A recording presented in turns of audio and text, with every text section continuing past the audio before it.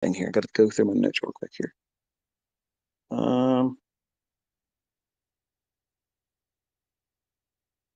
Yeah, I think I did. I covered everything I wanted to talk about. So in short and in closing, I didn't think I was going to be this long, to be honest with you, but I'm feeling better. I'm glad. Thank you for your concerns and your sentiments shared. You need to have a goal, and that goal needs to be realistic. Notice I did not say 50% a month. I didn't say 30% a month. I didn't say 20% a month. I think the upper echelon of consistently profitable and realistic rate of return per month is 10%. As you get higher up in your money, you start using big sizes and large account balances and such, you don't want to increase the rate of return on a short-term duration like a month. You don't want that. As you make more money, you want to gradually reduce the level of what you're aiming for, which makes your job easy. You don't ever want to create Olympic size, feats that you have to accomplish. Okay, let me give you an example. The Robbins Cup. Everybody hears me talk about this stuff, and this is why I tell everybody that if they have shit to talk, go over there and do it. I want to see you do that. Okay, and they don't ever do it. That's a real competition. It's got real traders in it. A lot of names keep popping up every single year. They may or may not win it, but they place, and I have a lot of respect for that. Every single one of those individuals that start that competition. And here's an experience for you to watch going forward for this year. They haven't updated anything for 2023's results yet. So I'm not sure, when they'll put it up, but the first time they post it, I look at it every single day. And I love studying it throughout the year because you can see the same the faces that show up initially in the first month or so, they fade in and out. Sometimes you never see them again. Sometimes they'll fall off and they'll come back. Some of them will fall off and come back and then get really high up there because they're pushing harder than they need to. And everybody, I'm sure, when they first sign up, they just want to win it. And then something happens when they get in there. They feel like they got to do more and more and more and more and more. When really they should be just doing what I'm showing you here. Doing something consistently over again, over again, over again, and stopping. And if you watch if they draw down, their drawdowns are going to be huge because they're doing everything I said in this discussion tonight. When they have a losing trade, they're trying to correct it right away. They want to put an eraser on that mess up, trying to keep the level of performance at its highest. That's unsustainable. That part of trading is unsustainable. Nobody can sustain the highest equity amounts. I have drawdown. Everybody's going to have drawdown. Okay. If you're going to be trading competitively this year, the worst thing you can do is to believe that you can hold on to your highest threshold of performance. That's the pitfall. That's the trap. Okay. Every other trader in that competition and any other competition like it is going to be balls to the wall, always going in there trying to do the best they can and trying to fix any errors as soon as they have it. That's where you do it differently. If you get knocked down, stay down for the day. Everybody else is going to be having those same things happening to them. That losing trade, that drawdown, that one trade turns into 3 losing trades, and now you're down 5%, 10%. That's completely avoidable. Going to full max loss days, that's completely avoidable. You're not impressing anybody by doing that. In fact, you're doing the opposite. You're showcasing a lack of discipline and you're showcasing complete recklessness. And if you're trying to be a champion trader, you're trying to be a championship contest winning trader, your goal is to preserve capital first because the understanding is everybody else is going to shit the bed eventually.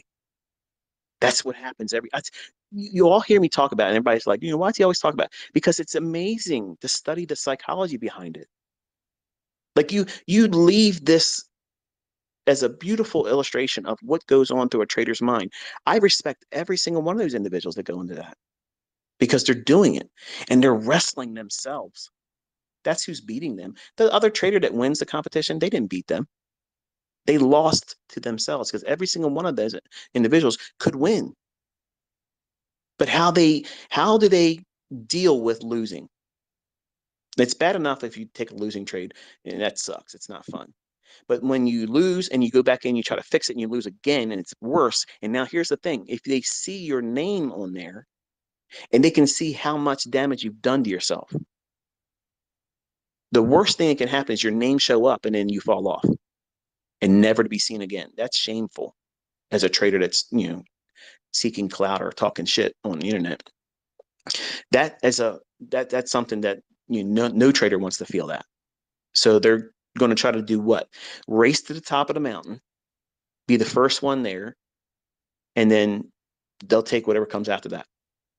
And what happens is they'll get up there for whatever reason that gets them to the highest point on that competition leaderboard. And then they'll see somebody coming up quick.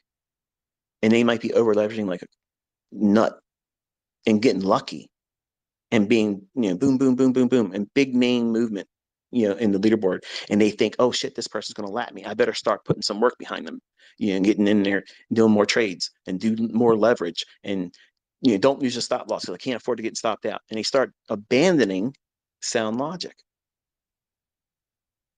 not realizing that if you look at what goes on in that competition, very rarely does anybody come out the gate consistently, not have a lot of drawdown, and just keep chipping away, moving it up and up and up and up and up.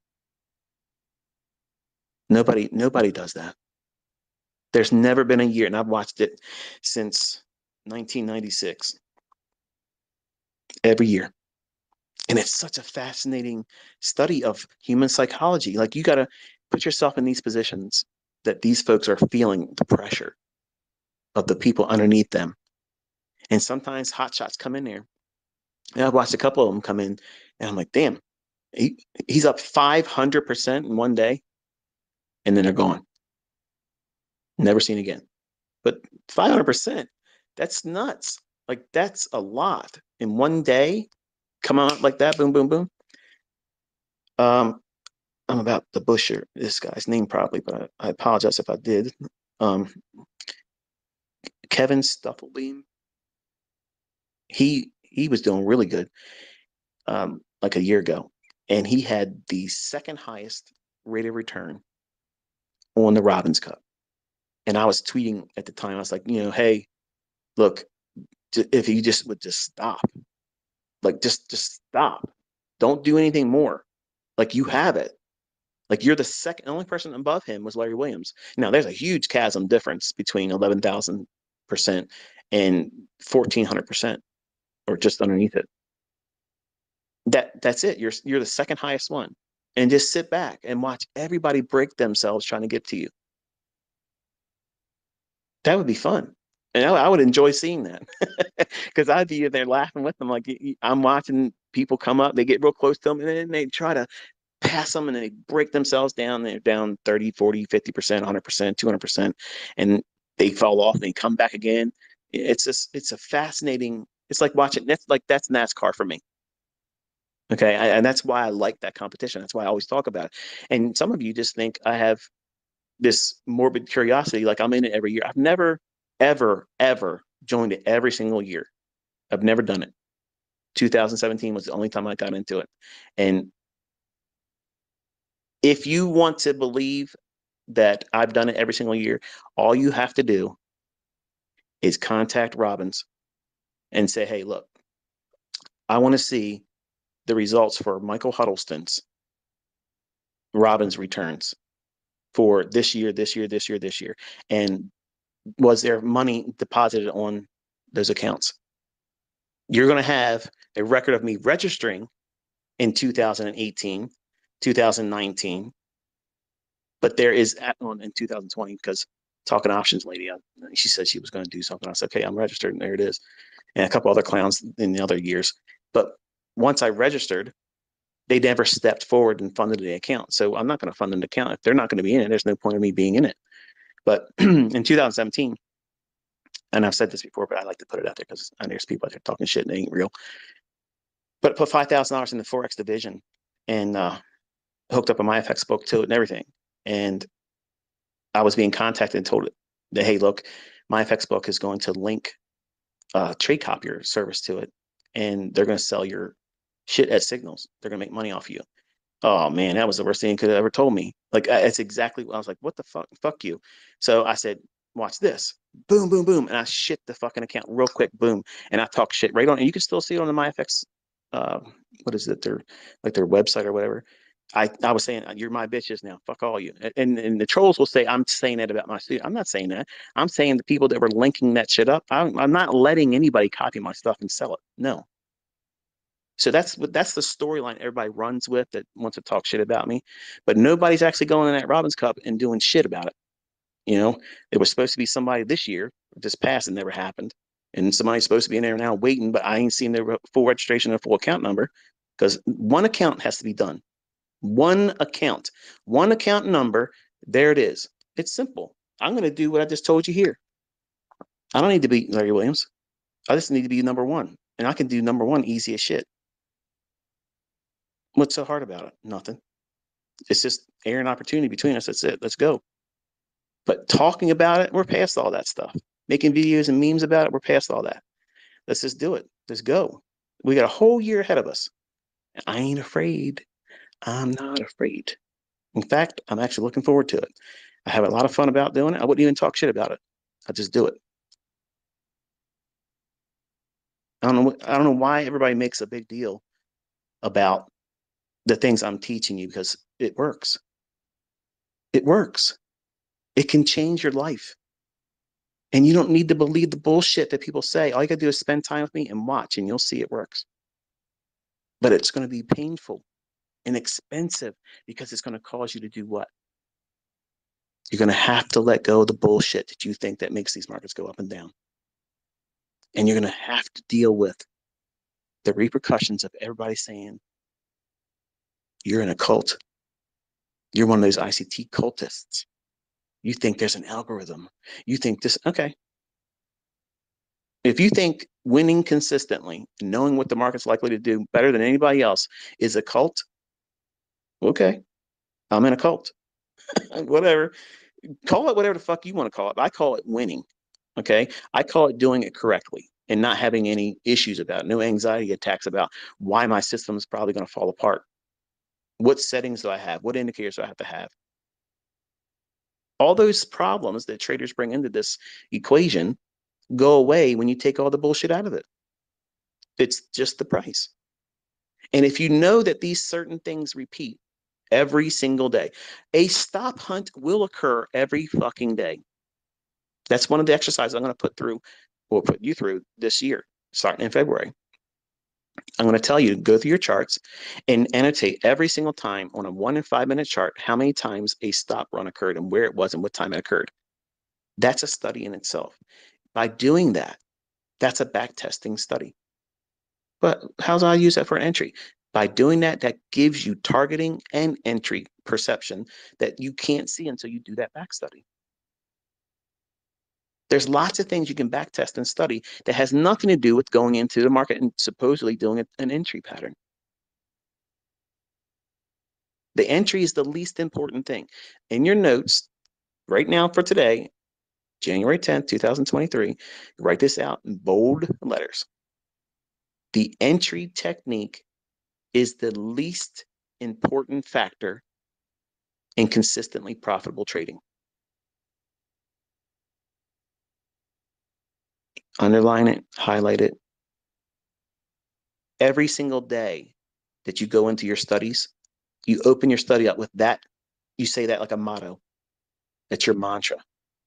The entry pattern is the least significant factor in consistently profitable trading. It doesn't feel like that would be true, is it? It's like you all think, I got to know how to get in because I got to have a small stop loss. I got to do 2 pips because everybody on fucking Instagram is doing 2 pip stop losses and they're getting 200 R, but they're still trading nano fucking lots 3 years into it. At some point, you got to call bullshit, folks. At some point, there's going to have to be someone that stands up and says, you know, this is a bunch of bullshit. Because if these young men could be doing 200R trades and using 2 pip stop losses, let me tell you something. That's better than me. That's better than me. And they would have been picked up by now. Okay. Trust me, they would have been picked up, and there ain't nothing bullshit about that. There's nobody doing that. Nobody's doing that. But you know, everybody believes whatever they want to believe. But once you see the real thing, everything else just feels like a waste of time. And it's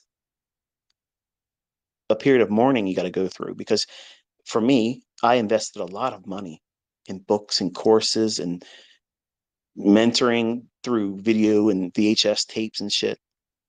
And I believed every single one of these individuals were sincere individuals that were telling me the truth, and they're all fucking liars. They're all liars. They're all selling shit because they didn't make money trading. That's interesting. I was not charging for a long time. Then I did charge because I was pissed off when people were selling my free stuff.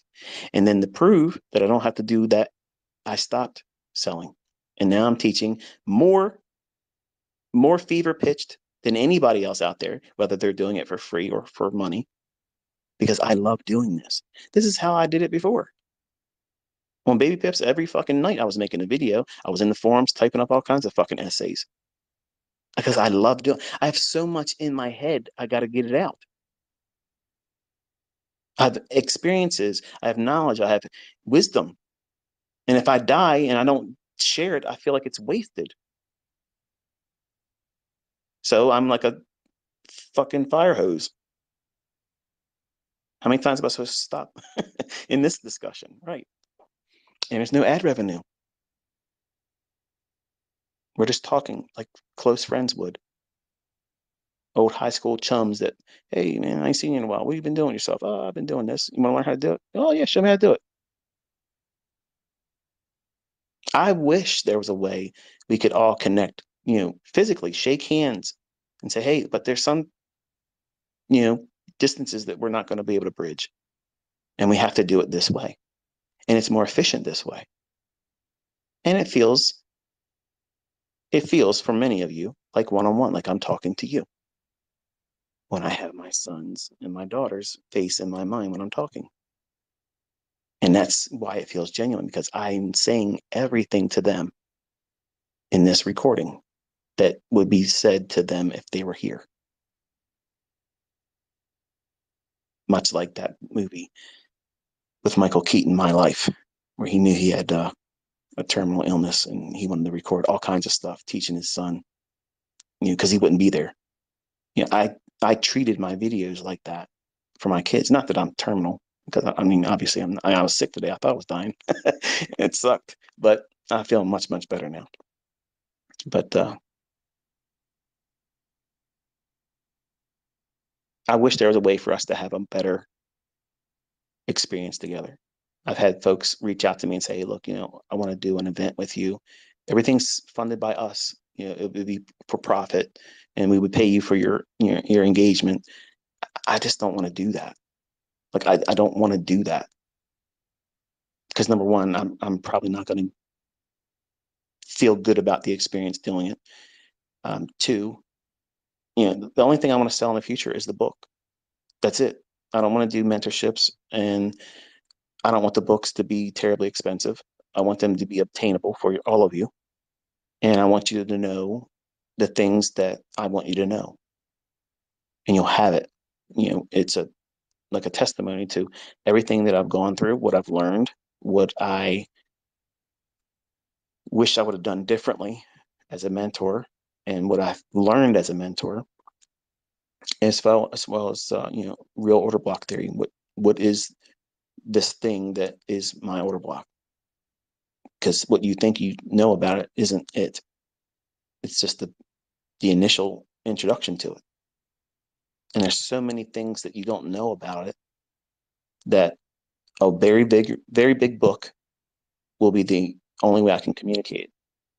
And the wonderful thing is anybody that hasn't gone through the videos that I've done on YouTube and mentorship core content, the book won't work for them either. Everything I've ever done has been calculated and planned and intended to make sure the weak don't get it. The lazy, the shortcutters, they're not going to get it. But to appease everyone and also to clear my guilty conscience about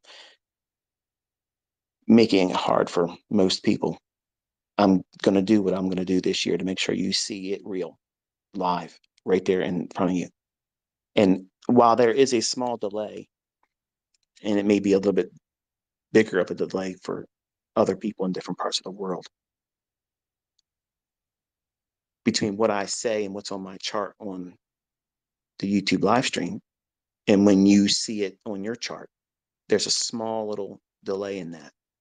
If we're looking at 1 minute charts, that might be a major impact between what I'm calling and talking about and before your chart shows it in the relay from whatever I've done said in the live stream.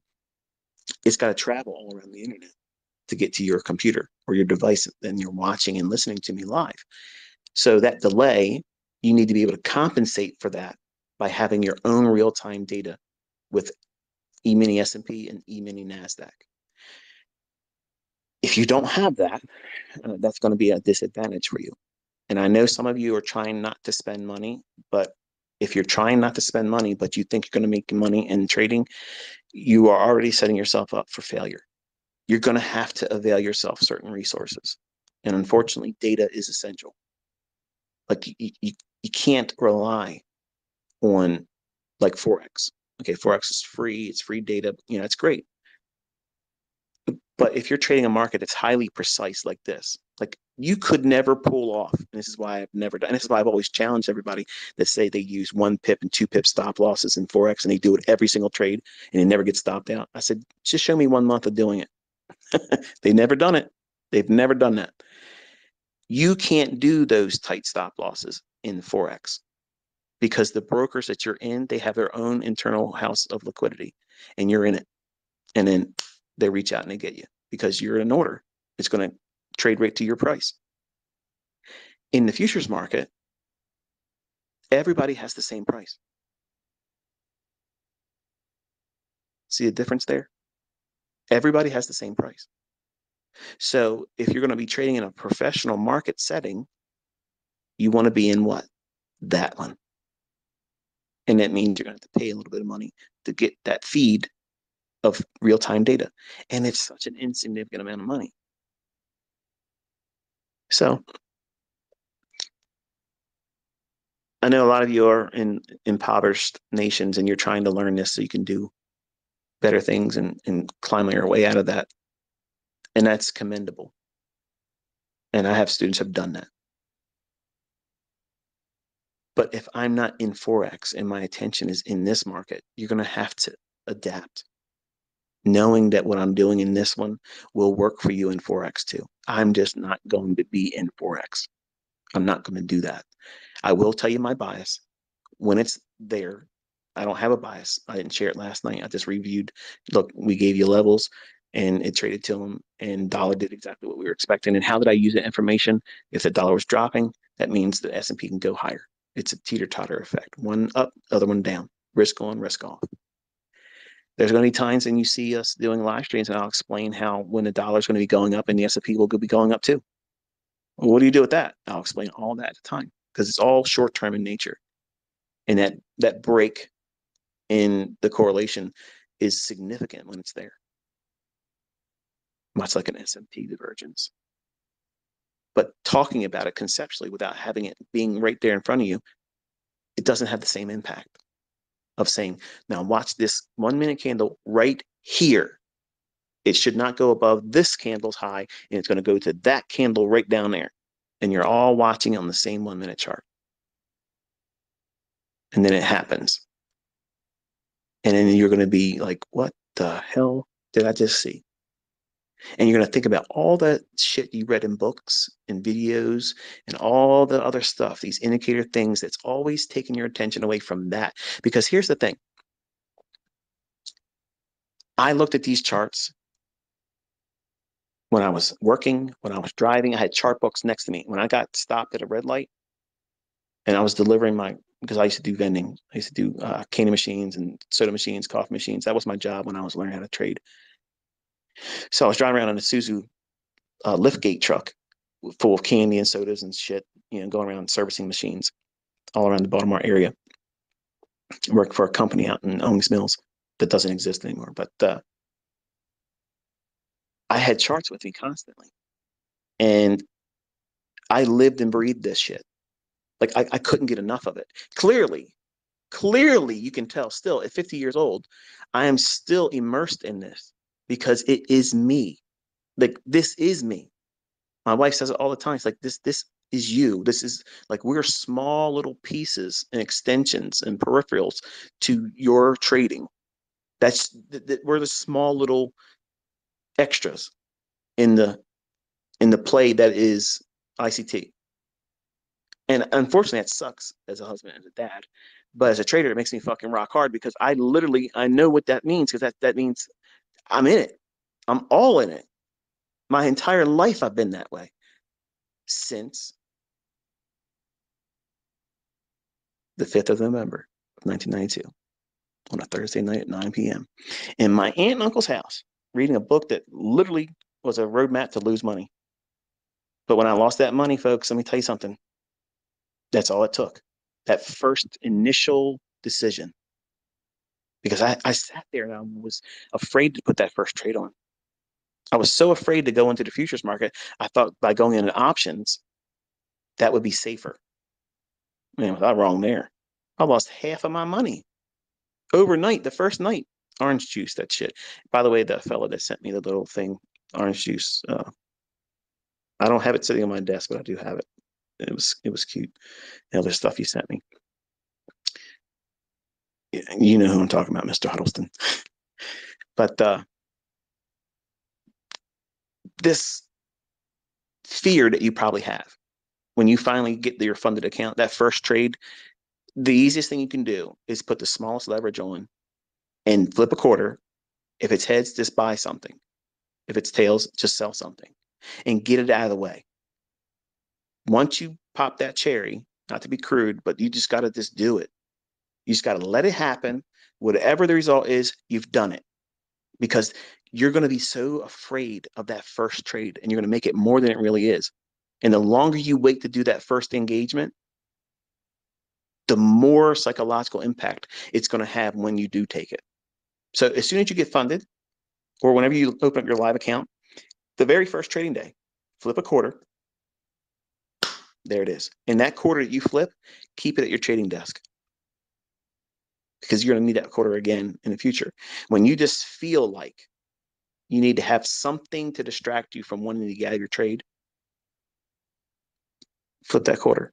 Stick to the fucking rules. You have to distract yourself because that's what indicators do. Indicators are going to distract you from price. It's going to distract you from looking at what really is going on. Because if you always are looking at indicators, this is why this shit has never been observed by anybody else. Because they have constantly been bombarding us with what? Something to look at, a red herring. Put these triangles over your chart, and we're going to call it harmonic. Ride the Elliott wave. Everything's supply and demand. Like everything else is supply and demand. No, these markets don't work like the fucking grocery store. Okay. This is totally different. This is absolutely totally different. In the grocery store, we might be paying a lot more money for things today, but it's not a ruthless cutthroat business like trading is. There's nothing like this. And when you get involved in it, you're either going to fall in love with it and fall head over heels over it. Even if you're not profitable yet, you're still going to love it. If you feel that way, I'm going to tell you something. You are destined to do well in this. You have the very thing that's needed. That means the passion and the endearment for this industry. Because if you're a casual, just let me just dabble and see what happens. If I make money, great. If I don't, fuck this shit. I'm out of here. If you lose money and you feel like this is it, this is the worst thing that could ever happen, this decision you made was the worst thing you could have ever done for yourself, the trading is not for you. Because losing on trades or losing an account for a real trader, that doesn't mean shit. That's just a speed bump. Now, I'm not discounting the fear, the regret, the remorse that you're going to feel if you blow your account. That's real. You have to come to terms with that. And you're going to feel that if you have monthly goals. When you first start out, you're going to think you got to figure it out. You're going to go faster, harder than you really should, sooner than you should. And you're going to have that same experience. Every one of us have had regretting pushing too hard, trying to prove something, and you blow out. Let me tell you something. There ain't no shame in doing that. If you blow out, max loss day, blow your account, major drawdown, go into a tailspin, all of that shit is what we do. That's what this industry, that's the common denominator. You're going to lose eventually, but how much are you going to lose? If you push really hard and you try to do Olympic size feats and you blow the account, does that mean you suck as a trader? No. It just means that you were pushing really, really hard and you went beyond the thresholds that your account and your skill set could afford. Done. Now, that is not how you should be trading every single setup. If you're not in a competition, then why the fuck are you trying to trade like a competition? Try to trade profitably. Be eloquent with your entries, precision, manage risk impeccably. That's hallmarks to a highly skilled professional trader. Knowing what they're looking for, engaging it perfectly, managing their stop perfectly, taking partials when it allows it. And if it stops you out and you don't get your target, who gives a shit? You've made money. That's the whole reason why you took the trade, right? I mean, nobody's in my community saying our targets are the only ones we got to have. Like, when's the last time you watched me do a full pull? I can do them on every single one of my trades.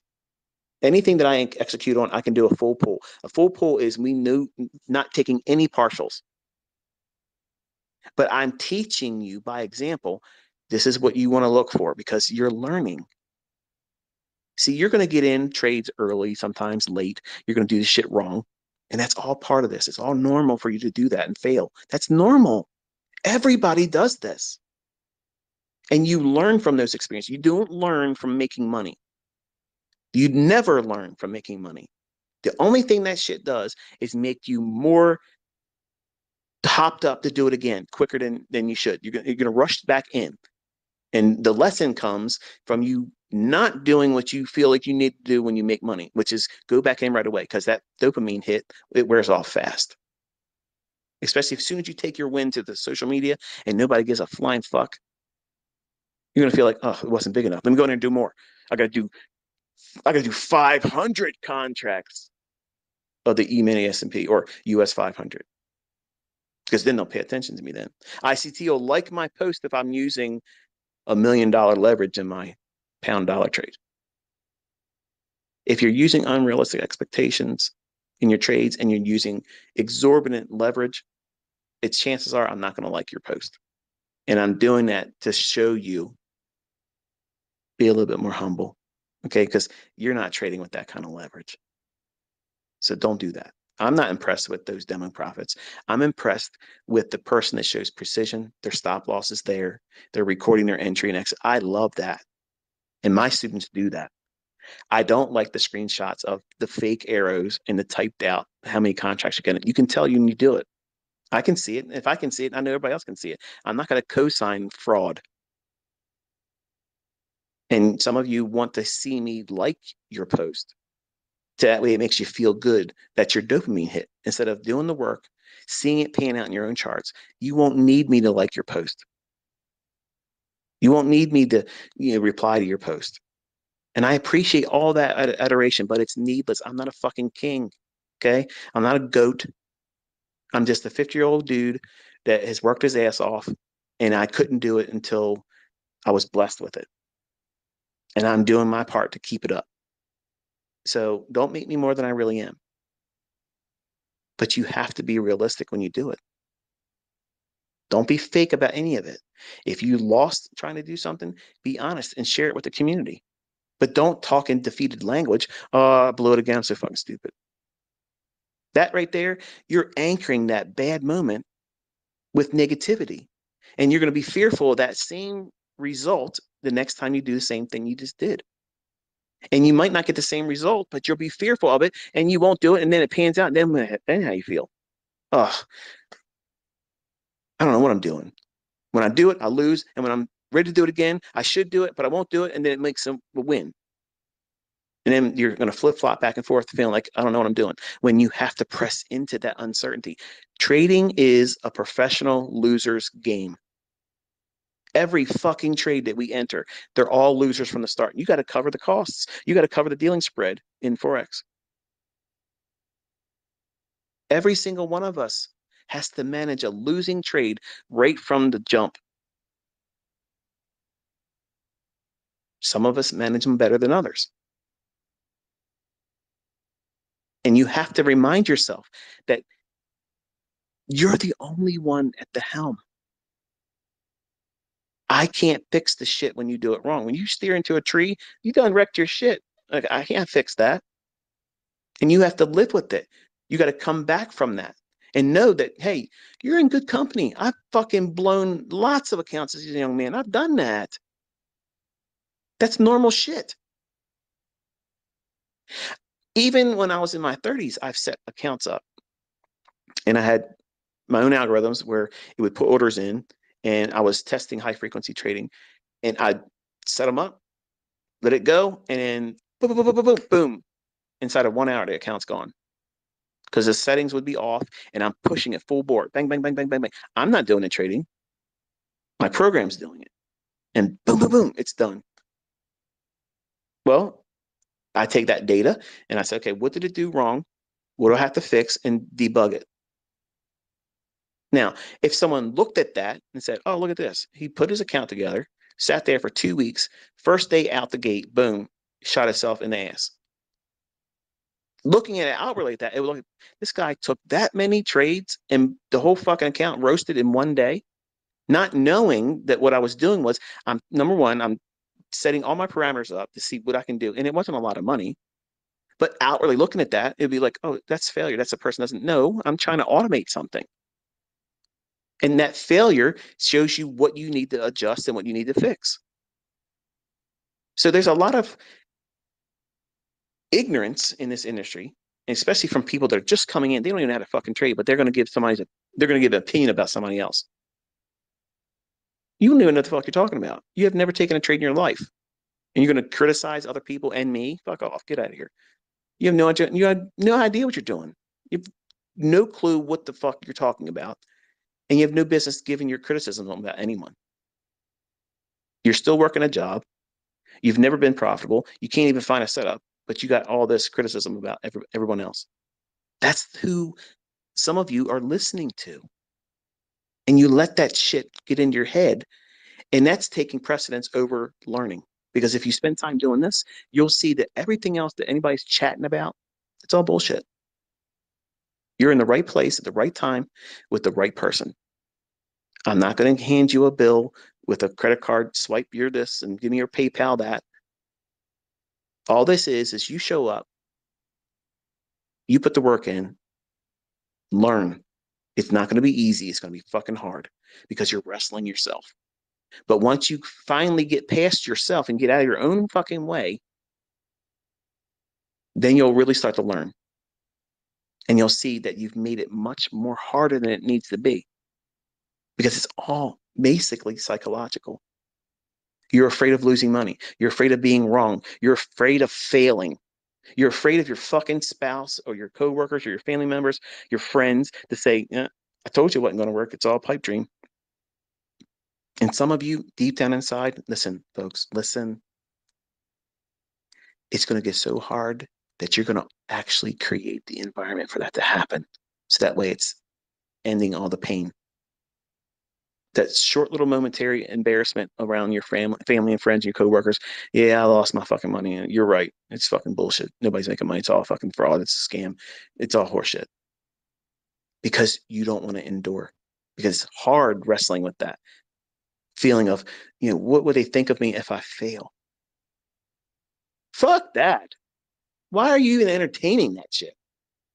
Listen, failure is a fucking choice. That's not a guarantee. Failure is a fucking choice.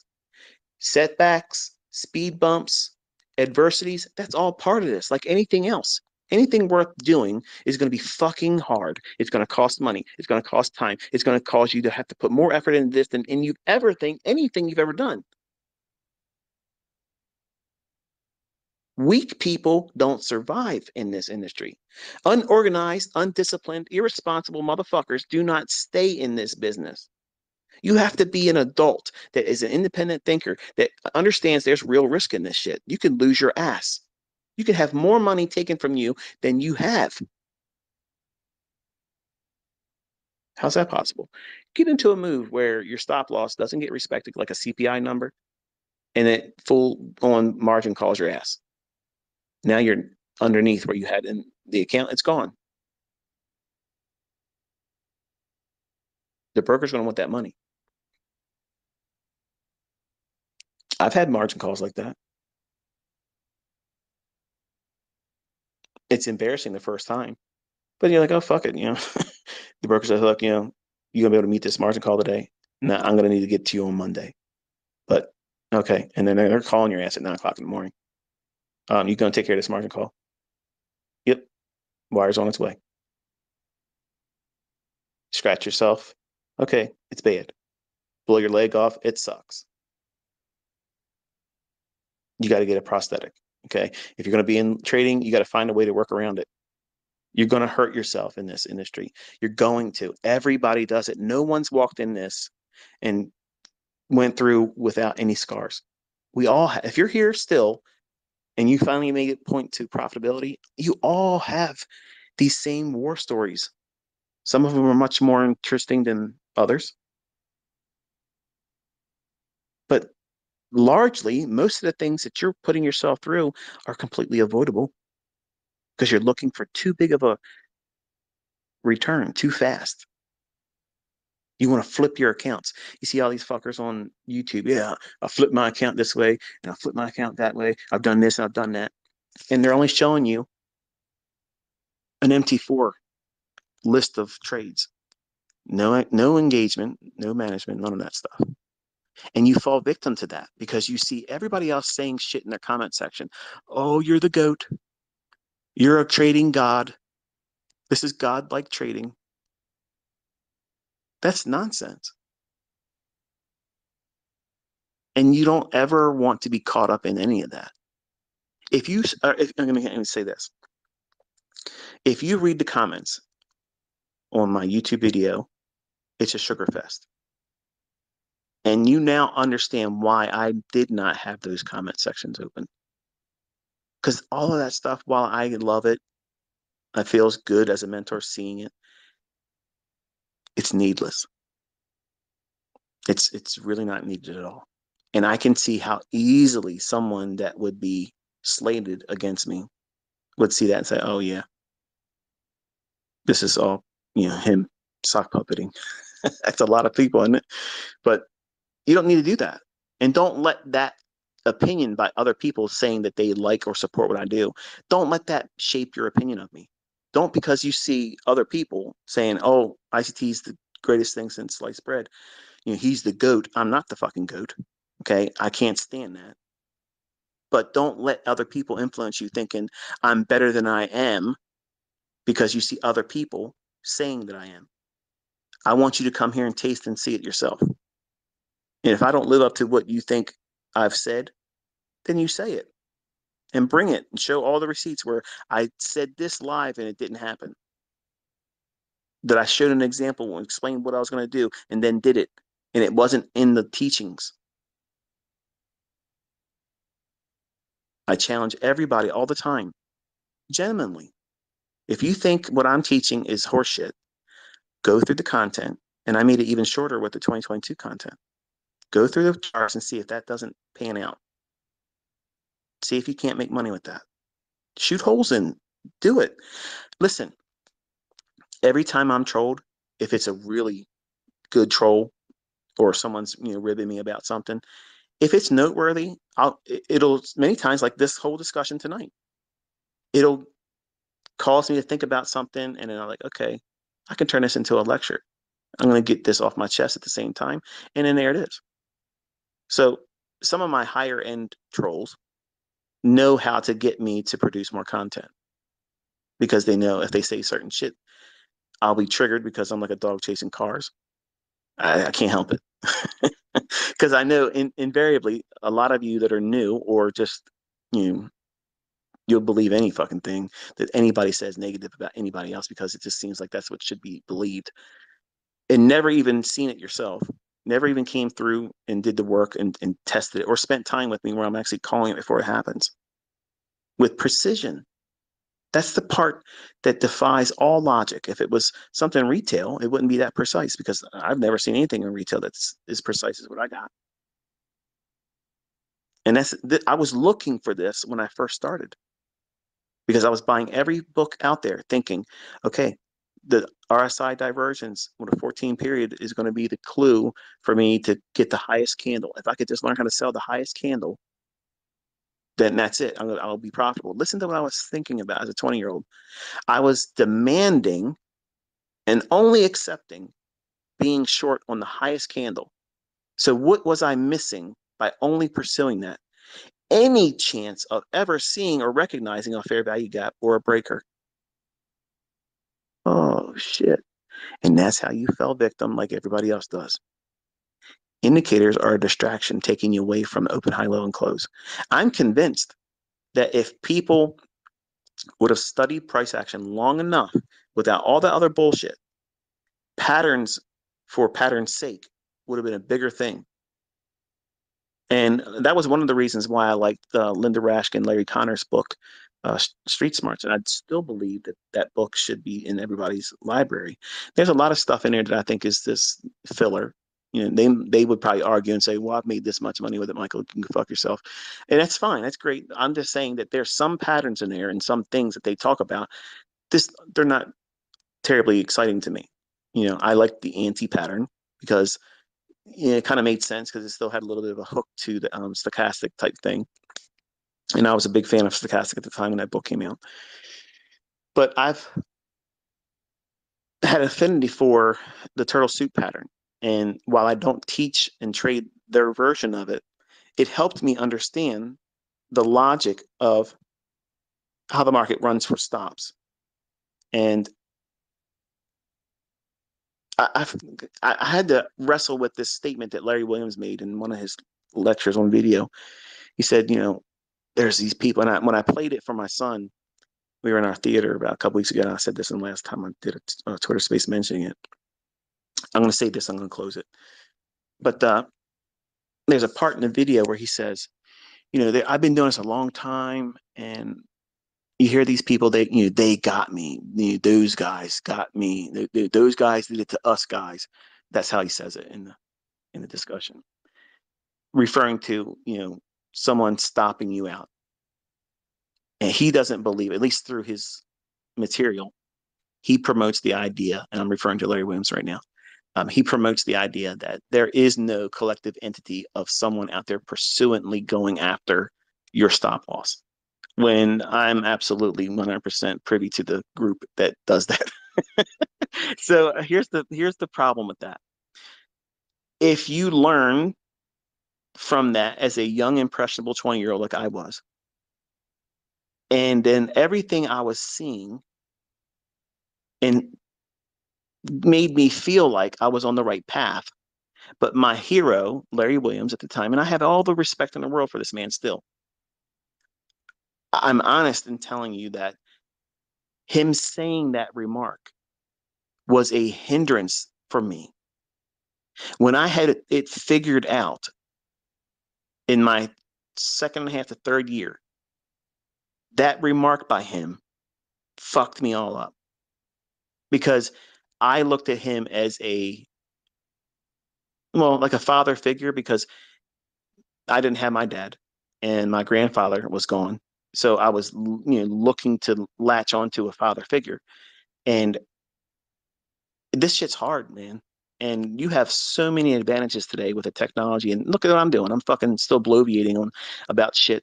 You probably, some of you probably already fucking left the conversation and went to sleep or whatever you're doing. I don't give a shit. If there's one of you listening, that's all I need. Just give me an audience of one, and I'll talk and talk and talk. But this remark by Larry Williams saying that he didn't believe there was this them guys did it to us guys. Somebody stopped us out, and because I had so much respect for him, and I believed everything that came out of his fucking mouth and anything he had printed. Like I was the fanboy of fanboys. Like you could have never said anything negative about that man, and I would have fucking wanted to backhand your ass. Like this guy did it. Like he did it. Now, if you look into his personal life, they went after him for tax evasion. They picked him up on the airplane going to or leaving Australia or going to Australia or something to that effect. And he did some time in jail for all that bullshit. And I mean, there's all kinds of fucking shit that are run around him. And honestly, I think it's because you know he beat their ass, like him or not. He whooped their ass, and they don't want people coming out there feeling like they can whoop that ass. So that's the reason why I always stay in demo. I'm standing out here showing you things, but I'm also cognizant to the fact that there would be a different treatment of me if I go out there and start running up in front of everybody and you all get to come on my coattails. Okay. I'm nervous many times when I talk about certain topics, and I don't like some of the things I've said in some of these Twitter spaces when I go off the rails and I say more than I want to say. Um, I can't retract it. I can't pull it back. Part of me feels like it's therapy because I get to get it off my chest, but I'm also aware of who I learned from, and I don't want to cause any of that kind of static. So I live in that realm where somebody can look at me and say, "Oh, he's a demo clown. He's a demo baller." Just and it's fine. I coined the term demo baller. That's me. I did it so that way I can stand right there in front of everybody in plain sight, hidden, where only people that would want to learn how this stuff works would give me their ear in time, and they're rewarded for that. But everybody else casually look at me and say, "Oh well, fuck him. He's playing around in demo accounts." Great, perfect camouflage, perfect.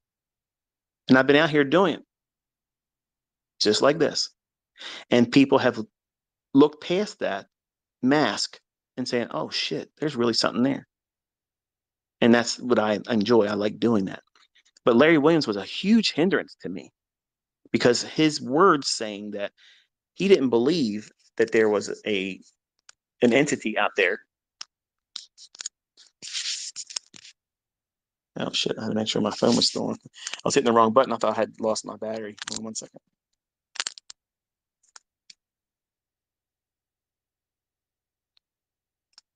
Because his belief in the stop hunt part of this industry, he said that he didn't have that view, and his excuse for that position was because he sold the high of this market or did this and that, and he'd come back with, if you get stopped out, your stop loss is in the wrong place. Okay, I admit your stop loss is in the wrong place if you get stopped out. That's a given. But that doesn't change the fact that there is somebody out there collectively aiming for your shit. You don't think that's happening? Because that's exactly what I'm teaching you to do. You're targeting retail stop losses. If you're learning as my student, that's exactly what the fuck I'm doing. And that's what these young men and women are doing right now when they're making money, whether they're live accounts or they're funded accounts. When they're banking and getting real money, when that money's going from the brokerage firm into their fucking bank accounts, that's happening because they're going after stop losses, Mr. Williams, and that's just the bottom fucking line. So if you've had that thought process all this time, it's time to reassess things because it's really going on. It's absolutely going on. And one of the things made me angry. There was a period of time where I was like, fuck Larry Williams. Okay. And I've changed my tune because obviously I was a young man being stupid. But I was offended by, when I finally realized that I've postponed my level of understanding about the marketplace. If I would have just simply discounted him and his opinion instead of elevating it, okay? And why am I even saying this? Because I know I have profitable students that have done things with other approaches.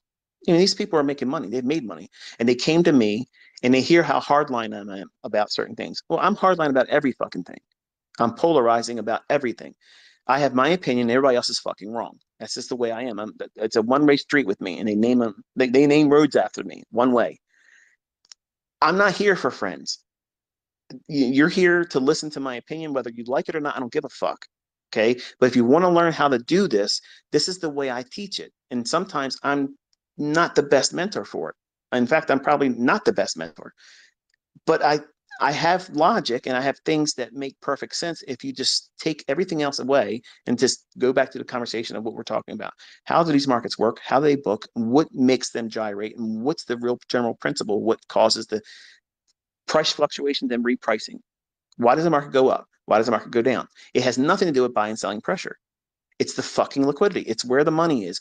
The money is the orders. Where are those orders going to be resting? Above old highs and below old lows. How hard is that? It's not fucking hard. It's not complicated. Now, what complicates it is I have so many approaches to attack that liquidity. And lazy fucks out there simply want a one trick pony approach that they don't have to fucking think about. They want to pop up a yin and yang symbol on their fucking chart, and then they got to just do something based on that. Give me something to understand why I'm doing it. Don't just give me a stop sign or a green light go. Fuck that. Give me something to trust. I don't want to be like a laboratory rat where the bell would ring and the rat knows to go down this way, this way, this way, and it can get its cheese. Fuck that. I don't want to be manipulated in any aspect. I want to know why I'm doing something. I know why it's supposed to be happening. And when it's wrong, I accept the fact that I did it wrong. I'm not going to argue about it. I'm not going to be fucking mad about the system falling apart. I'm going to trust that it will work again in the future when I'm right doing it. See the difference there? There's personal responsibility that's lacking in all of the fuckery that's going on in this industry. And it's been that way since I've been in it and longer. I came up in the 90s when this shit was hot and heavy, when everybody started realizing, hey, I could start marketing shit. I could sell books. I can sell courses. And I didn't know how to do any of that shit. I was learning. I was buying everybody's bullshit. And everybody learned from the 90s, oh shit, there's a market for this. And in the 2000s, it exploded. Remember infomercials? That's when that shit happened. Because everybody felt like they could go in there and provide a service or a way of doing something to everybody. And if you could put an infomercial up, here's a test for some of y'all older folks. Do you remember a guy named Don Lapre? I take tiny classified ads and I place them in thousands of newspapers all around the world. If I can get a newspaper to pay me $35 or profit from that, in 1,000 newspapers, I'm making $35,000 a week. Every week, week after week, I'm getting checks. Okay. But he's not telling you the fucking cost of doing that is break even. So I heard this shit as a young man, and I said, "Oh shit, this is the fucking ticket. I'm getting out of this fucking vending job. I'm gonna do that." So I bought his bullshit, and it was literally a rag, like it was like a comic strip on the back of a fucking newspaper. It was worthless. He gave you a directory of everything that every newspaper and phone number that you can post an ad with. You could get that shit on the internet. The internet was around then.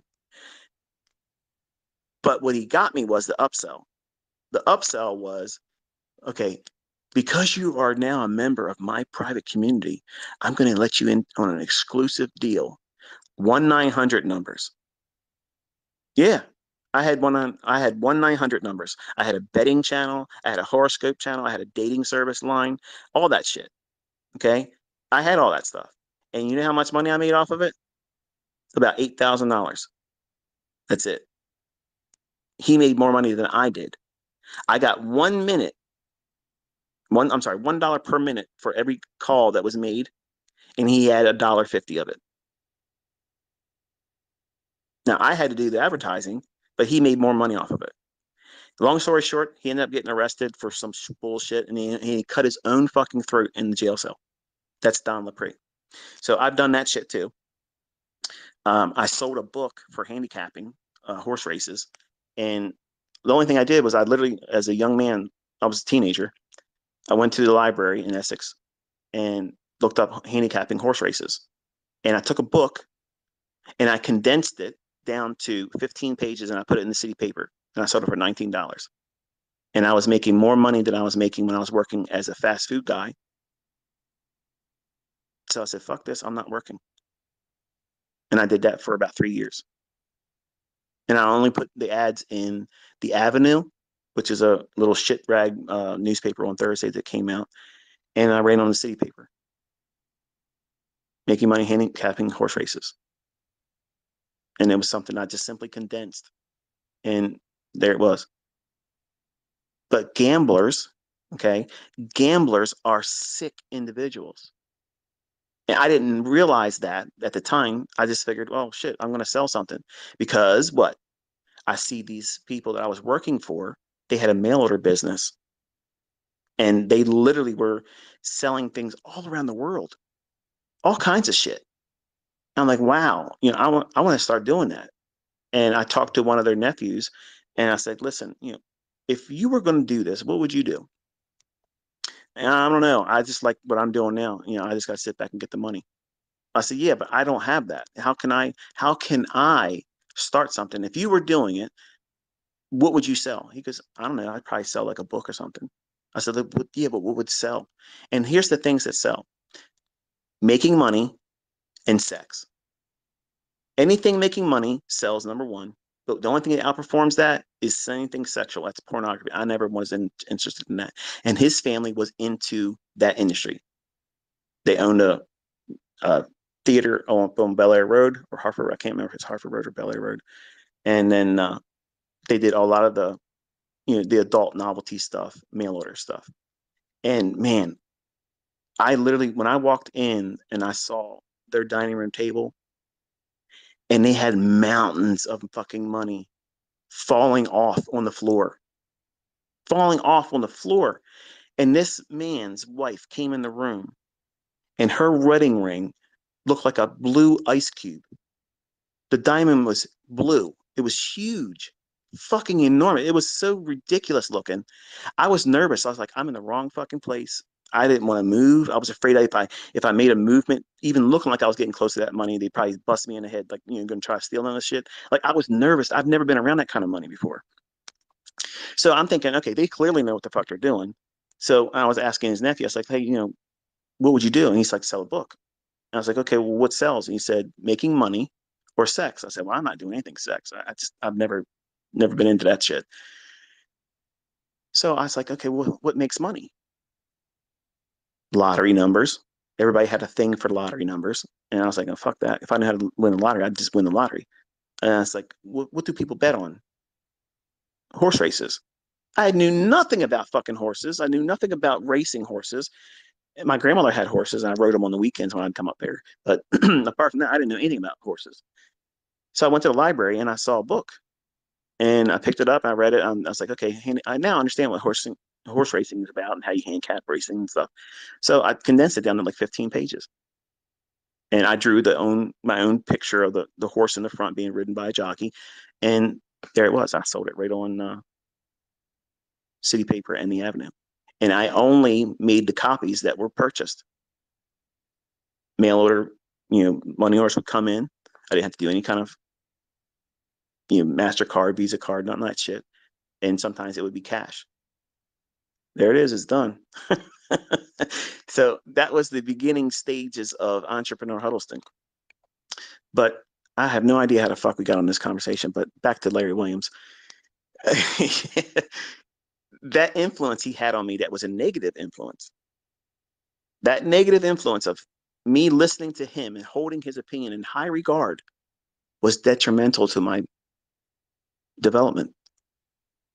And by having a profitable approach coming to me, and then you hear me say everything else is stupid, that you have to understand something. That's my opinion. I was scarred by all that shit. I couldn't make it work like I make this work. So I am highly opinionated. I am absolutely convinced that no one could make me see anything other than what I see now in price because, well, you see the results of it. It's precise. But I don't want you, much like watching other people leave positive comments about me and negative comments, don't let any of that influence or form your opinion about what it is you're learning or your experience with me. Have that experience uniquely independent from everybody else's input. And that way, you can't blame the results on anything except for the content either works or it doesn't, or you're lazy, because that's the only outcomes. If you're not lazy, you will make this work for you.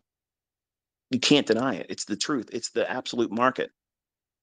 But you have to come to grips with there are things that you're going to encounter in this industry that are taboo. There is no stop hunts. There is no them that are going to get you. And a lot of the old timers, and Larry Williams is old time, like he's been at it longer than I have. He's been doing it 50 years. I've been doing it 30.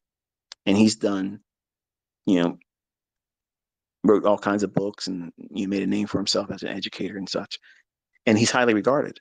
And I regard him. He's like, he was my first mentor. But he making that remark, as much as he believed in it, had a huge fucking negative impact on me. And I wrestled with, I know in my heart of hearts that he's wrong.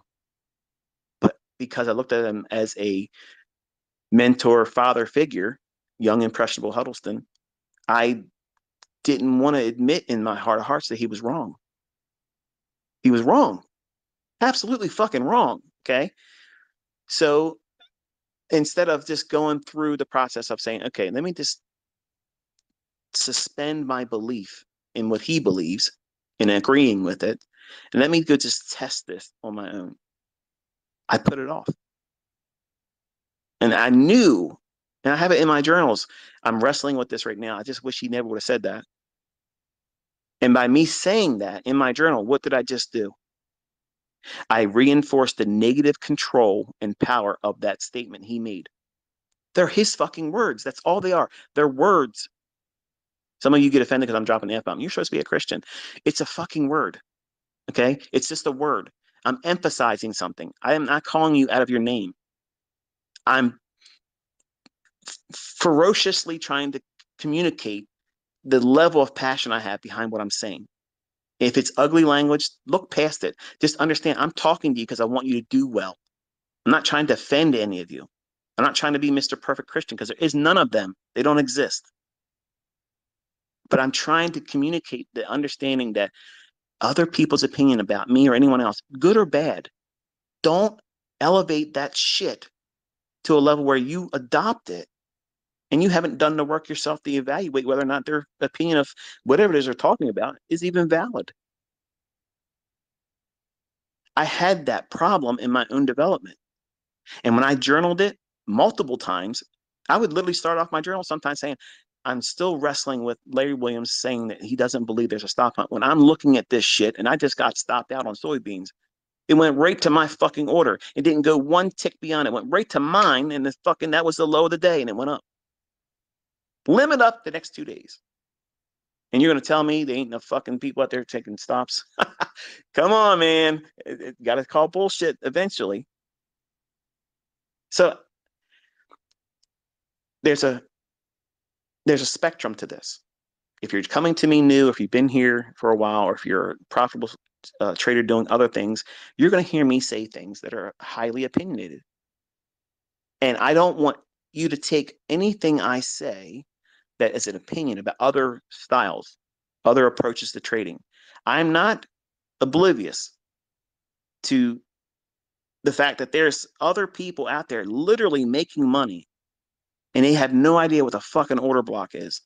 They have no idea what a fair value gap is. They have no idea about any of this shit I'm teaching you. And yet they're profitable. I'm aware of that. But I have to be me.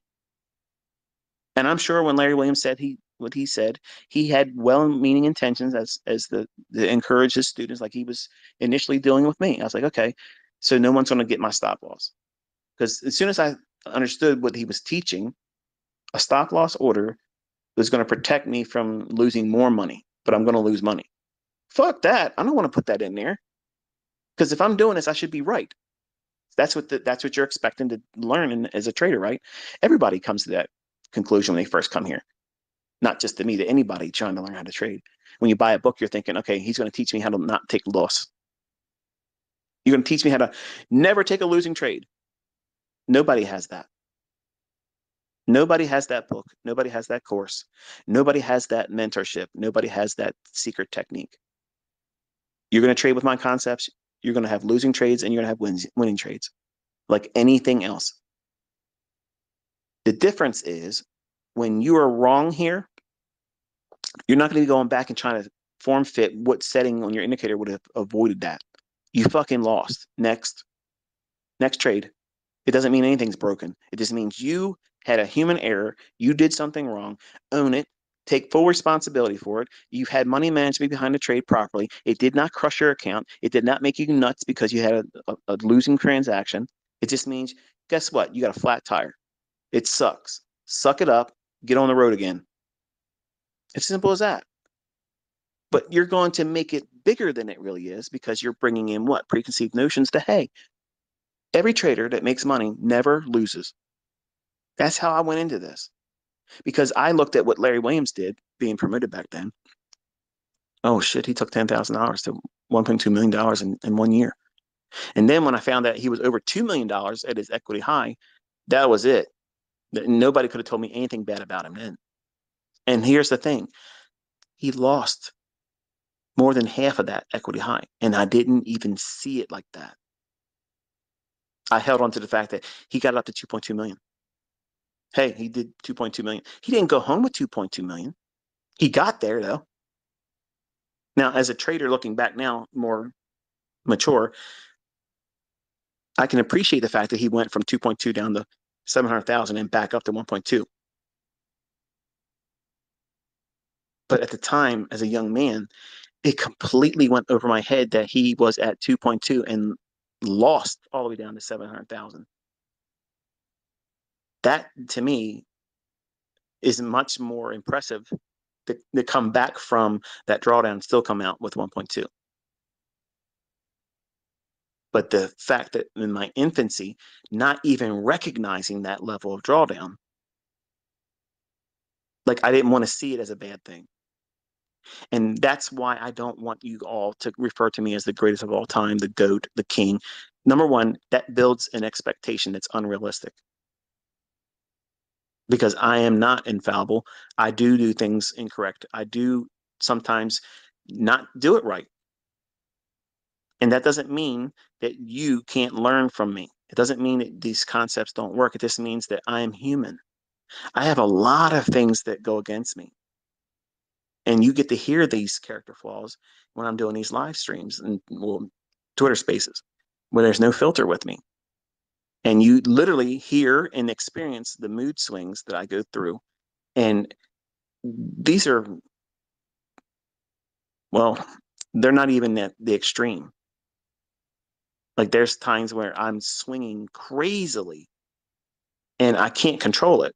Bipolarism is very difficult to live with, and it's really hard for the people around you. And trading with it and teaching with it to me, I'm astonished that I'm effective at all because I know how it's hard for me to listen to certain people, and I know how I can really like to listen to certain individuals, but they have nothing to offer. And then there's some people that you'll listen to that you really can resonate with, and you can just like listening to them. And I know I'm not the cup of tea for some of you, and I wish I could fix it, but I can't.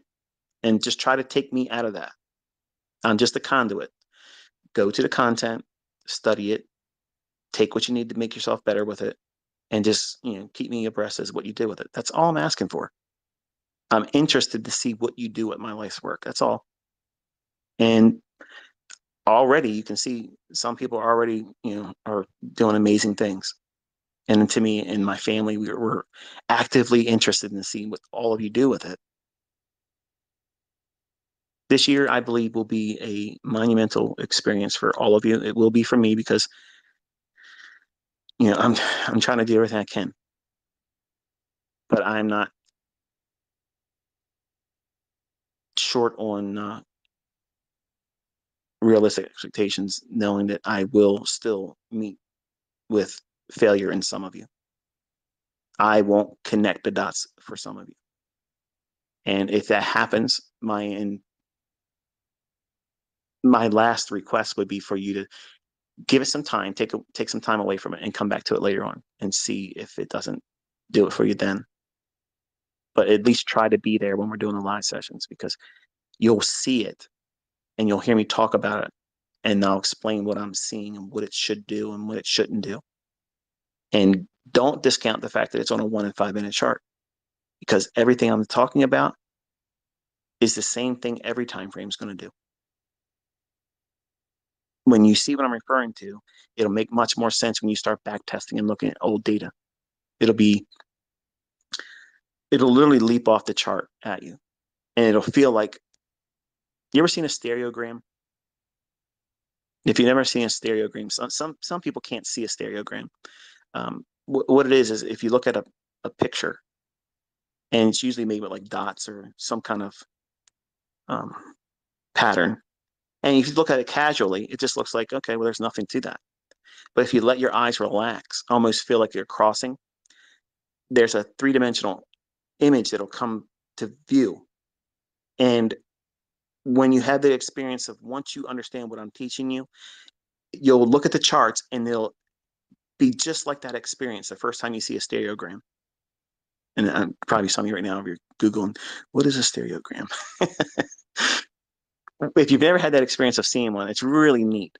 And some of them are pretty lame once you finally see what they're hiding. But they'll draw like a picture of a horse. There'll be an image of a horse or a fish, or it could be a word or whatever. Something's hidden inside that picture. And when you finally see price for what it is, on the days it's going to do certain things, like for instance, the other day, not yesterday, like, well, not the day we just finished, but the previous day, where I gave you every level for the day, and it ran up, closed in the 60-minute fair value gap, broke down, went back to the opening gap, and down into the fair value gap that shaded in blue. Like, it did the whole full Monty that day. Every level I gave you had something to deal with that individual day. When you have that moment of astonishment where you can see these things before they happen, and you know where they're going to key up on, where the highs and lows are going to form, where the setups are going to form, and all you got to do is wait for the time of day when it's going to form, there's nothing that you can use in terms of words to describe it. It's that moment of what feels like real magic. It feels like all the planets aligned, like everything finally makes sense.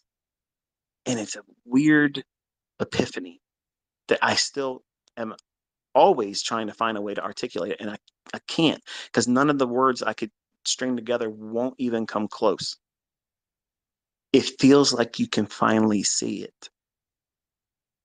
The thing that you don't even know what you're looking for, which makes no sense, you listening to me right now, and I'm hearing my own words. It doesn't reach far enough.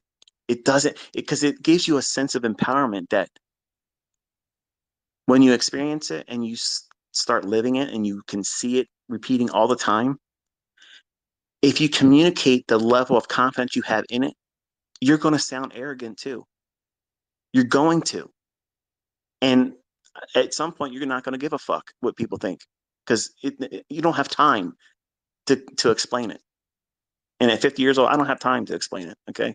I don't have a way of explaining it where you're gonna have to experience it yourself. And some of you have been experiencing it. Students that have gone through mentorship, they have experienced it.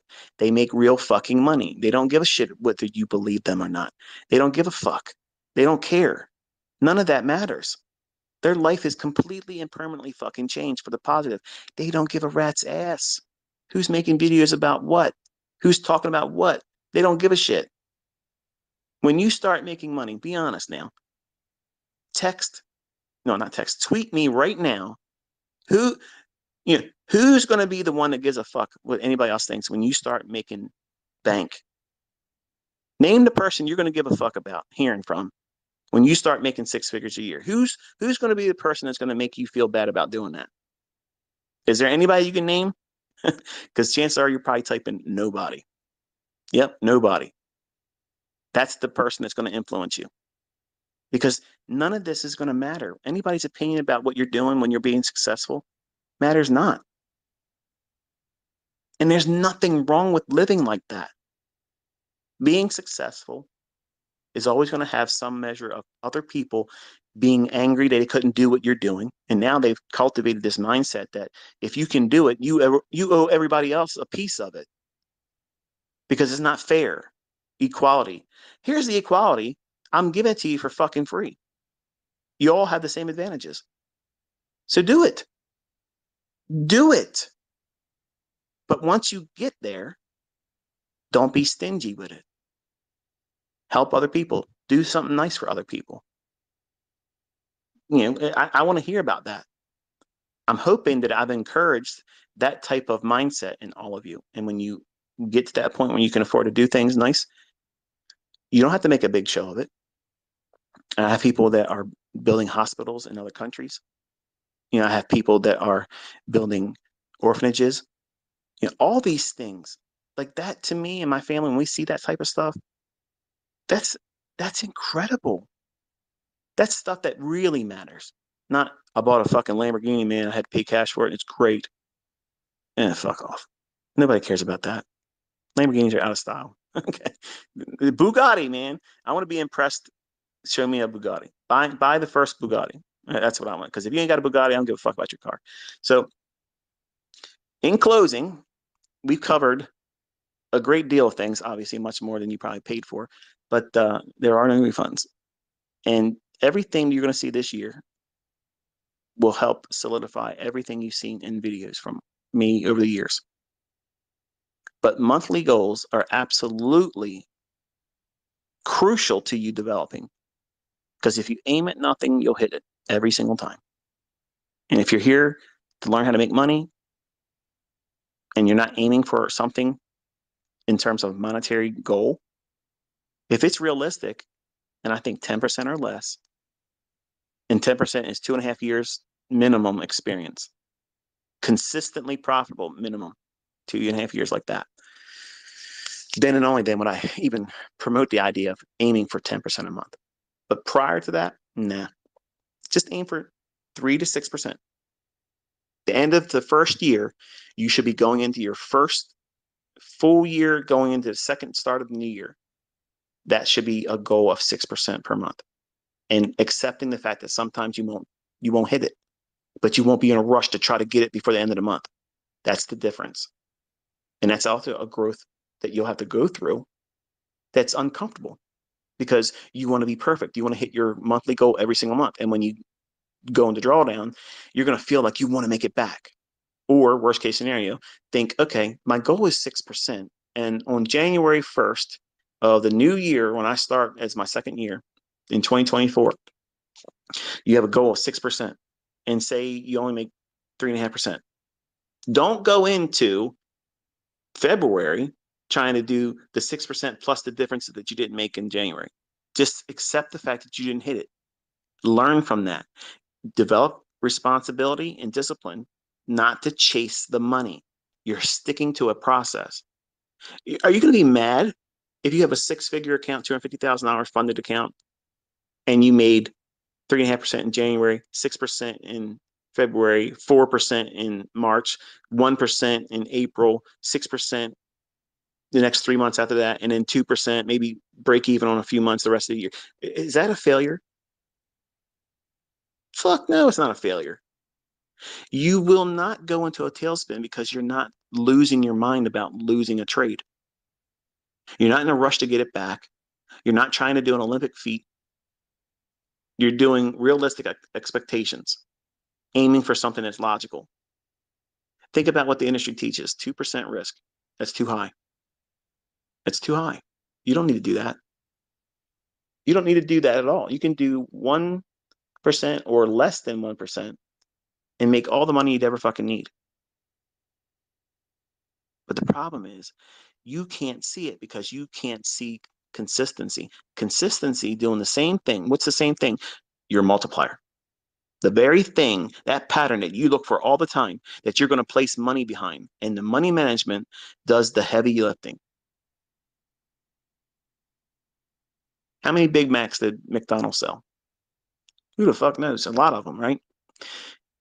They make a Big Mac the same fucking way. They've been making them the same way forever. My mom used to eat them all the time. I don't eat McDonald's fucking food, but I don't even call it food. But that Big Mac is the same shit sandwich that it was back in the 70s when I was seeing it the first time as a young boy. They're not trying to reinvent some shit, okay? It's the Big Mac. When you're going into your trading, the same recipe, the same model, the same multiplier that McDonald's uses for their Big Mac sandwich, you're doing that with your setup. You're not trying to make a fucking Big Mac a Whopper, okay? You're not trying to make it a fucking, something other than what it is. And you're looking for it to appear in your chart. And when it's there, you don't think about it. You just engage it. You do it the same way every single time. You manage it the same way every single time. Done. The same measure of percent in terms of risk you're putting on the trade each time is the same. As your equity goes up, you're going to be risking more money, but percentage wise, it's the same amount of risk per equity. That's the benefit of having money management do the heavy lifting. You're doing the same thing all the time. And as the money goes up, the effort and results are compounded because of more equity and more leverage being placed behind the trade. But you're not increasing it exponentially in terms of percentage per risk. It's just the amount of equity being allocated in that percentage. As equity goes up, your leverage will be going up. So your position size will be increasing, but the measure of risk is never increasing. Monetarily, it is, but percentage wise, it's not increasing. You have a fixed rate of risk percentage wise. And as you draw down, when you have losing trades, then you start scaling it back. And that's the reason why you want to have it like 1% to 0.75%, because that gives you framework to do what when you have a losing trade? Cut your position in half. Now, you can go in with the lowest level of leverage and start there. There's nothing wrong with that either. But I like to have a little bit of a horse in the race. And 1%, 0.75%, I think is doable. It's not exposing you to obscene amount of risk, but you can still can blow your account doing that over and over and over again, losing control, having a number of trades that you're willing to take in a day, and knowing when to stop. Like they're all rules that you have to have. And that's all part of what makes your multiplier, your setup, your pattern, your unique model. There's things you have to bring to it, not just simply, oh, I'm looking for fair value gap after a shift in market structure and looking for, a discount or a premium array to attack. Okay, well, what are you going to risk on your trade? And what happens if you take a loss on that trade? How are you going to engage? When will you stop? See, when I go into live streams, I know we were supposed to stop talking, right? I'm awake, so I'm still talking. When I'm on live streams and I get a chance to ask the person that's doing the live stream, I ask questions like this. I'm like, what tells you when to stop? Like, when do you pull the plug on your trading for the day? Is there a certain amount of money that you aim for? Once you hit it, you're done. Is there a certain number of losing trades or a percentage of equity you are willing to absorb? Or how many losing transactions do you have before you call it quits? If you make money in the morning, do you trade in the afternoon or vice versa? Like, I ask this of anyone that allows me to be able to comment. And some of these fucking live streamers are little bitches because they see me in there. Okay. Wyland. Okay. You won't answer any of my questions. And I'm being sincere. I'm a part of your audience. Okay. And you won't answer my questions. It takes your moderators to say what I said, then you'll respond to them, but whatever. But I ask the same types of questions because I'm interested in the way the trader thinks. I could give two fucks what they use to get in, because 90% of the time what they're doing is asinine shit. They're either chasing the market, legitimately chasing it, or they're just flat out wrong. but I like listening to their approach to how they internalize it. What what causes the wrestling matches internally? Because that's where everybody fails. And I like listening to their answers. And for the most part, they all have the same retail responses. They just trust their gut. They when they feel the pressure of it and they just can't handle it anymore, then they stop. To me, that's bullshit. You have to have it written out. I'm going to take a losing trade once in the morning. And then if I have a losing trade in the morning, I'll go one more time. If I lose again in the morning session, there is no afternoon session. That's it. We're done. Because I'm at my two loss in the same session, and that means I'm probably going to be going in bitter and sore and wanting to prove something, and I want to get it all back in the afternoon. So therefore, do what? Just take it home. Go in there tomorrow and trade again. That's why I'm teaching you that way. In time, you'll know when you can go in the afternoon and correct that. But you don't know what that's like when you're brand new. You're impulsive. You have no idea what you're doing. And I have to be careful what I was going to say because another person I like watching would probably be offended about what I'm going to say and it wouldn't even have anything to do with them. So I'll hold that thought for a different conversation. But you have to know what causes you to say, I'm not doing it. If you take a losing trade in the morning and you don't take a second trade at all, then you can go in the afternoon trying to just take some of the loss away. You're not trying to get it all back. You're not trying to double the loss into a gain. These are all rules that have to be outlined, written, not, well, I'll use that today because it feels like I should do it. No, you have to be rigid with these rules. Big Macs are not fucking made with chicken strips, okay? It's the same wannabe beef in those fucking pieces of bread, lettuce, and Thousand Island sauce they call special sauce. Okay, that's a Big Mac. So they're doing it the same way all the time. Sometimes the Big Mac you get isn't fit for eating. And it's just like the fucking trade sometimes. You're going to get into it and it ain't going to be worth having. That's the way it is. Sometimes you don't get what you paid for and you get a bad result. Doesn't mean Big Macs are going to sell in the future. There's going to be lots of people that want Big Macs. And just like that model that you're following, once you identify what it is that you're going to be following, you're going to still trust it, even though it gives you once in a while lackluster or subpar results. And that is a learning curve that some of you aren't prepared for. You want it to be perfect. You want it to be painless. You want it to have no adversities coming through. Walking through the door and it's just right to the penthouse. Fuck that. No, nobody has that experience. Nobody have ever had that experience. And you're not going to be the one that gets it. Even if I was to sit down with you personally and trade live right next to you, you still would have adversities. You're going to have uncomfortable periods where you're not going to know. Like, think about it. When I'm doing certain things in videos, like, how did you know this? And how'd you know? And I'm expecting you to talk about, hey, that entry pattern was framed on this logic here, and your stop loss was framed on that. And how'd you get to that target? You're worrying about other shit. That's the least important thing. Why didn't you use that fair value gap versus this one when that question you're asking is actually answered in the 2022 commentaries? You got to get past the first couple videos, folks. You got to watch them all. That's why I put it in there. So it's not for a lack of trying. I put the information in the lectures, but you have to watch them and not just listen to them. You got to take notes and then go and say, okay, what he said about the market doing these certain things. Let me see if I can go and see it. And boom, there you'll see it. And then it's now understood. You don't need to watch the videos 15 times to get the real flavor of what I'm trying to communicate. You'll see what it is, and then you won't need to go back to that topic anymore. But anyway, I'm quite certain my wife is flipping out down there, and my children's probably asked my mom, their mother rather. Dad's been up here a long time. Yes, I have. I've had a lot of fun tonight.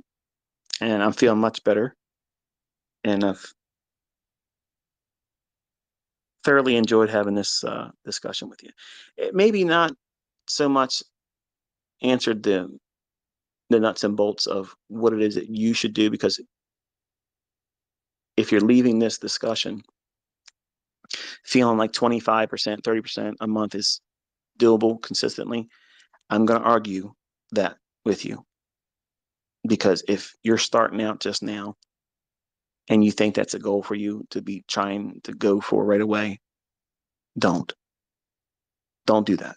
Especially if you finally arrive at a point where you're funded and you have access to be able to take money from a company that makes it available to you. Be comfortable with doing the least in the beginning, because it's so easy to ruin it for yourself. And it's such a hard thing to climb back out of. It's much easier to defer instant gratification trying to do a lottery win or a big windfall victory, because once you suffer that, it stays with you. It's something that will plague every decision you ever make going forward. I can't tell you how many times when I put a trade on, as soon as I push the button, sometimes I'll have a flashback of something I did in another market decades ago. And I wasn't even thinking about that market or that even remotely happening in recent weeks, days, or months. But something triggers a memory, and I'm like, oh shit. And it causes me to second guess something, which causes me to get slippage on the position entry. That's normal. Like that's a normal thing. But when I first started encountering that, I felt like there was something wrong with me. No, it's just I have a lot of experience. And because I was learning to do this improperly, because I didn't have a mentor sitting down with me in the beginning. The good Lord himself was the one that was giving me the tenacity to stick with this and guide me through all the turmoil. But I didn't have like this guy like you got right now that's bloviating on about what you should and shouldn't do. And it's hard to climb out of that, well, pit once you place yourself there. Even if it's a small little drawdown, there isn't enough encouragement to fix that stain that puts on your career as a trader, because you all want to walk through with perfect linen, no soil, no stains, no tears in your garments. That's not going to happen. You're going to get beat up. You're going to get a black eye, a deviated septum, broken ribs, might lose a couple teeth. You're going to lose some hair. It's going to gray. You're going to have all kinds of struggles the longer you do this. And it's all part of it. And you got to know what you're getting involved in, because it's not all peaches and cream here. You have to be comfortable with, I'm losing sometimes. And that's fucking fun because it's not taking me out. I'm going to win. Every time I have a losing trade, the next trade, I'm trying to be even more precise with my entry and more precise with my exit. And I'm doing it with less risk. And I turn it into a way of personal victory, doing exactly what I'm supposed to do within the rules and the context of how I'm trading. And if you do that, guess what it does for you as a byproduct? It prevents you from going lunacy, like losing your mind, trying to get it back all right away. You won't have any anxiety about forcing yourself and being correct in trying to repair the drawdown right away. And here's the other thing. You won't regret not catching the big windfall wins. Think about how many times have you watched me do a trade or watch the market tear off, and you can see it in hindsight. Oh, if I would have just been there, I could have done that. See, that's a problem for a new trader. That's a huge, huge problem. Only recently in the last, I don't know, maybe 8 years or so, fear of missing out, FOMO, has made its way to the vocabulary of a new startup trader. When we were coming up in the 90s and even before me, folks would make no mention of fearing missing a move. we were all scared shitless. Like we were afraid to get in the markets because we were told what? Everybody loses their ass in the commodity markets. Don't trade commodities. Well, you know me. You say don't step on the grass, I'm going to moonwalk across that shit. So I jumped in there fearless and I'm going to do whatever I got to do to make money, and then lost my ass right away. So I had to learn how to trade. You are going to fear missing out on all these moves until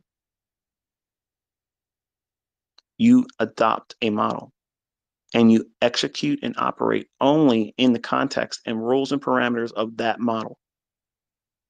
When you do that, you will, number one, be sober minded about how making money is the number one common denominator, why you're doing what you're doing.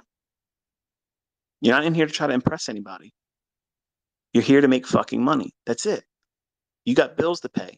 You have a lifestyle you're trying to flesh out for you and your family. There's no shame in that. There's absolutely nothing wrong with that. And having lots of money, that's not evil. The love of money is the root of evil. Not having a lot of money is evil. That's bullshit. That's a twisting of it. So having a lot of money is wonderful because you can do lots of things with money with the right mindset and heart. You can do a lot of good things for other people. But if you don't have a model, you will look at moves, tear off, and you not being a part of that move will make you do what? Regret, chase, and have remorse for not having been a part of it. And that fear of missing out on the next one will drive you crazy. But now, if you have a model that tells you, I'm engaging, I'm only going to get this many points during this session. Once I get it, I'm stopping. I'm closing my fucking charts. I'll come back in the afternoon if my model says I can. If it says no, I close it and I come back the next day. And that makes you money. And you're not worrying about anything else outside of that because you're keeping your focus on following the fucking rules. If you follow the rules when you're driving your car and you follow all the laws, you don't speed, you stay on your right side of the fucking road, and the next person does the same way. And as long as there's no weather issue, chances are you're probably going to arrive in one piece. Change any of those circumstances, and guess what? You've invited chaos. And chaos likes to come in there in an astonishing manner, sometimes much more expensive than you've ever imagined it would be. And that's the same thing you'll get in your trading.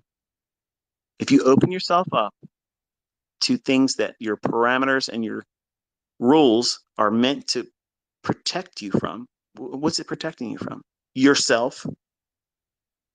See, the broker isn't going to do anything to you. The market is not going to do anything to you outside of what you allow. It can't take anything from you if you don't enter the trade. It can't take more money from you than you've allowed it to through leverage and your stop placement.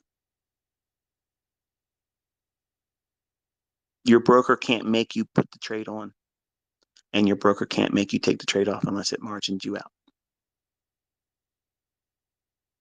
So who's really running this shit? You are. But everybody, when they first start, they like to find the fault with somebody else. Oh, this guy taught me bullshit. This guy didn't teach me this way. Oh, my broker didn't let me do this, and I did that, and I did this. No, own it. You fucked up. It's a learning experience. Grow from it. How do you present a, a track record of consistency without having a rule-based model? I don't understand that because I'm not impressed with somebody just winging it, putting trades on sometimes with a stop loss, sometimes not, and only coming out of drawdown when you have the highest level of contracts you can afford, even if it's real account. That to me is not skill. That's just somebody that's just trying to dig their way out of a pit. And that's the extreme of it. And you don't want to open yourself up to any of those types of things because they're avoidable, number one.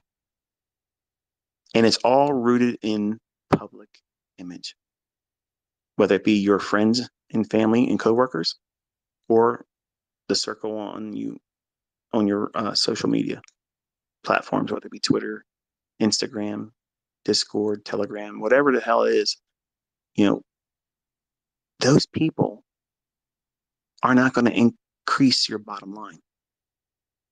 They're not. But guess what they can do? They can affect it adversely because they're going to influence you into making you feel like you didn't do enough. You didn't impress them.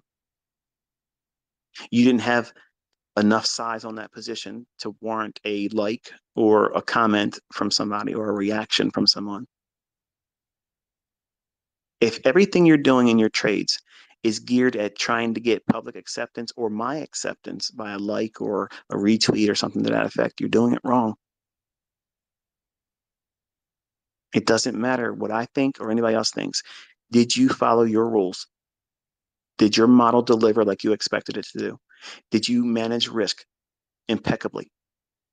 If you've done that, do the same thing the next time. And that's all it fucking matters. That's it. That's all this is. That's all trading is. You're keeping the bullshit out. You're not letting toxicity come in, whether it be from your friends and family, coworkers, or social media. See, social media is that fucking relative that comes to the fucking Christmas party and shit that you know damn well every time they come there, they're drunk, they're disorganized, they're dysfunctional. They bring all the bullshit. They're the black cloud that comes in there, and every horror story that can be talked about, they're the one bringing it. And you feel like they've sucked the life out of the entire experience. That's what social media is. It's the unwanted cousin that you didn't want to have show up at fucking Thanksgiving. That's what social media is. And you all love them. You keep signing into it, loving it, because you're addicted to that drama. You're addicted to that bullshit. And none of that's going to make you money. None of it. It'll distract you. You'll miss trades. You'll worry about bullshit. And the whole time, the market just presented something that you just missed. So you're going to have to be a guard of your attention. Who are you giving your time to? Are you giving your time to someone that's actively pursuing a better outcome for you? Or are you watching somebody that's trying to sell something to hopefully get money out of your pocket into theirs? Have you listened to other people pour themselves into you like you're getting right now for free? And this is real world shit. Like I've lived all this stuff. Or are you getting a sales pitch later on? A coupon code, some horse shit, something you don't need. Okay. You only need the open, high, low, and close. That's it. Some logic as to why it should run to a high or a low or a fair value gap above the price or below the price. Folks, that's it. That's the only four outcomes. If the market's going to move, that's it. If it's not doing that, guess what it's doing? It's consolidating. So now let's strip it down. Does it want to go higher? How do we know that? Did it take sell stops recently? And is the weekly chart likely to expand on some higher time frame level? If it is, and those criteria has been there, then you wait for a time, 8:30 when news comes out, or you wait for 9:30 equities open, and you look for evidence of displacement to show you that it wants to go there. Once it does that, it's a shift in market structure. Okay, great. Use your fair value gap. Go in and go and buy it. Put your stop loss where I taught you, right below the low. And then if you get stopped out, if you're going to take another trade, half of the leverage that you used before. What are you going to aim for? A short-term high if you're bullish, or a fair value gap above the market price that you are entering at. Once you get there, whatever that target is that you're aiming for, 75 to 80% of your position needs to be off. Done. Now, that's how you can do this model where you're aiming for several handles. Once you bank that, then leave a little portion on to see if you can get a runner. And many times you're going to find out that that smaller portion pays for in full some of your losing trades. So it allows you to smooth out all those imperfections in your performance. And that's something that you're going to want to have as a trader, something that helps you weather all that normalcy in trading where you think it's a straight vertical line of everybody's making money. You're finding out that there's an up and down to this sometimes. And you need to be able to keep that downslope, the drawdown, managed. So it's not just managing profitable trades. You want to manage your losing trades. When you go into a losing series of incorrect trades, and you're going to have it, you got to be able to reduce the amount of leverage on your trades. So that way, when you're in a losing series of trades, you're reducing the next trade you take. It's half of what you put on in terms of leverage. So if you took like for instance, you see me start with many times 6 contracts. That's $300 per point in the S&P. Then my next partial, unless I'm really aggressive and I know I'm on side, I'll go from 6 to 3 contracts on my next pyramid, and then from 3 down to 1. If I'm really aggressive and I know I'm on side, it means I know I'm on the right side of the marketplace. I had all the things I look for that would cause me to be bullish. I'm going to go in with 6 contracts, and then my next partial will be 5. And then my next partial going in will be 4, 3, 2, 1. That's pillaring. Okay. A pyramid is where I start with the largest portion first, and then I work my way down, splitting it in half each time. That's my normal pyramiding. If I know I'm on side and I know I have everything in my favor that's going to go up, I will go in with 6, 5, 4, 3, 2, 1. And then many times, if I catch something else and it gives me something else that I can add another one on, I'll go one more single after that. And that's usually it. So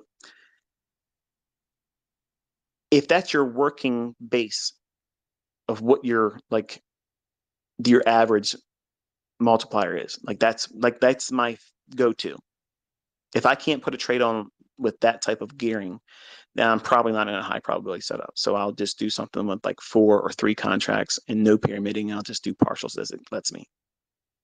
So you'll see those examples when I'm doing, the live explanations. I'll say, okay, this is a trade where I would have done 6 here. I'm going to say what I would do. I'm not going to push the button. So that way you can clearly see I am not front running anything, not even in a demo, nothing.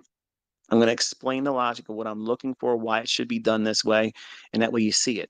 Somebody's still going to bitch and complain that you're not trading ICT, but I'm still going to call it to the fucking degree of perfection, and they're going to miss the whole point of doing it. Don't be that stupid person, okay? Don't be a fucking Carl. There's no Employee of the Week award around here. But I think that's going to be it tonight.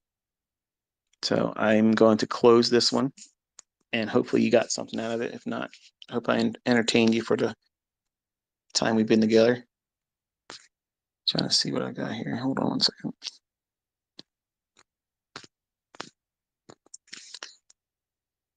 It's 1 o'clock in the morning. I've been going for 4 hours. It feels like I just fucking started. You want to go for 4 more hours? I can go for 4 more hours. Some of your work, like, this motherfucker ain't stopped talking yet. No, I don't. I don't stop talking unless I'm sleeping. But anyway, I had a lot of fun tonight, and I feel so much better.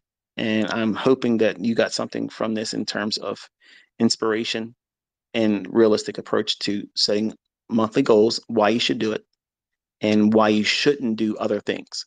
And I tossed a lot of other stuff in here for no extra charge. And I don't know when I'm going to do the next one. I wasn't really planning on doing any of these in 2023, but you know how that works with me. Whatever I say, you're always going to get more than what you're expected to get. So anyway, tomorrow, turn your charts on at 10 o'clock. Look for a 1 or 5 minute short-term high or low and study that for a liquidity run and look for 5 handles. Don't start your charts or open them up before 10 o'clock because you're going to be doing this exercise Monday through Friday of next week. And I'm going to give you other things that you got to start doing. But I want you to just spend time doing that. Don't do any demos tomorrow. You're just paper trading, or not paper trading. You're tape reading. No paper trading. No demo trading. No live trading. Okay. Just observe, but only look at the market right at 10 o'clock and only look to 10:45. You should find something between 10 and 45. One little stop hunt, look for 5 handles. If you don't get it, if you can't see it in real time, just after the fact, after it happens and you can see it for what it really is, then log it, put that in your journal and you'll see what I can do with that with your learning the following week. Okay. And all of this will help frame tape reading and understanding how to find setups. And it's applicable to higher time frame charts. Don't think that this only works on these smaller time frames. It doesn't. It works on all time frames. But you have the logic that I'm going to share with you, as we go through this year. Okay. That's going to be it. I'll touch base with you, I'm sure, tomorrow by way of Twitter, tickle on your Twitter. And until I do that, be safe.